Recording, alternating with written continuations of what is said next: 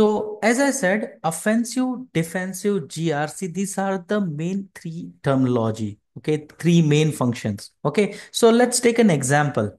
Okay, I have a server. This is a HR server. Okay, I have a lot of HR related data in this server. So, main job of us of a cybersecurity analyst or a cybersecurity professional is to what? Ensure that it's protecting the data.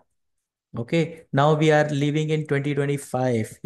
In this world, in this era, it is very, everything, entire focus of all the organization is revolving around data. Okay, everybody is bothered about the data, right?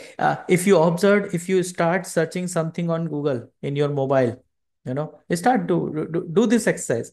Just search something on your mobile for some time. Automatically, after some time, mobile will start giving you ad whatever you've been searching around, right? So data has become that much important. Everybody is revolving around data. Okay, and you guys, your importance and your actual role in organization is to ensure that you are able to protect your data. Okay, so let's say I have a HR server and all the data is there in my HR server, right? So if I want to protect this server from any external attack, what I will do? I can do two things. One, I will keep best tools in front of this server so that nobody can hack it.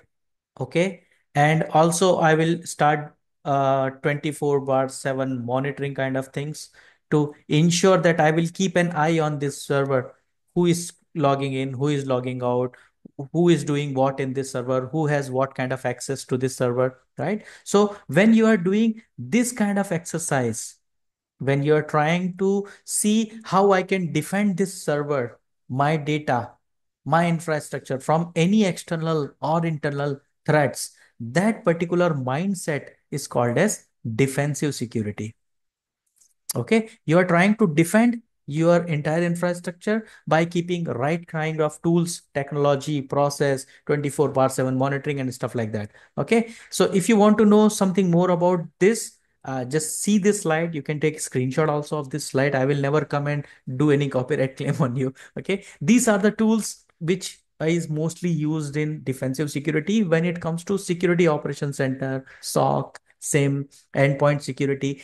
If you go to this section of my slide, these are some of the common and well-known certification which can help you in getting jobs in defensive security. These are the some of the good titles which people are mostly using in corporate or on cybersecurity. So that's about defensive security. Okay, now let's talk about offensive security. What the hell is offensive security all about?